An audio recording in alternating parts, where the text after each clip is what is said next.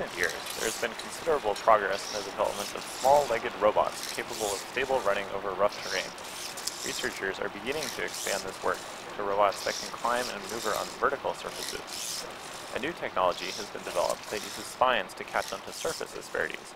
This enables robots to scale hard vertical surfaces such as concrete, brick, or stucco without the use of suction or adhesives.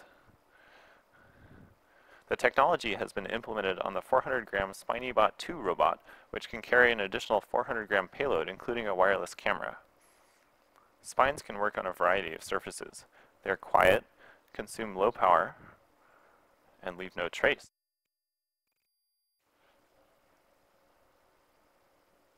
The robot uses spines with 12 micrometer tip radii. They hook onto surface bumps and pits in much the same way that the spines on cockroaches and other insects do.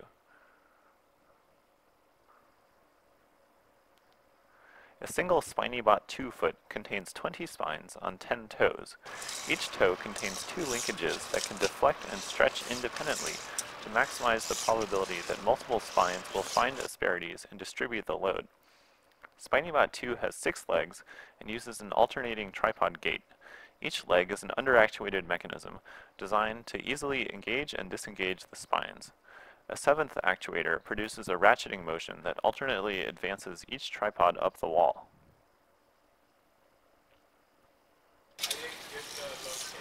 The legs pull inward slightly toward the center line to increase stability and reduce failure should one of the legs momentarily lose its grip.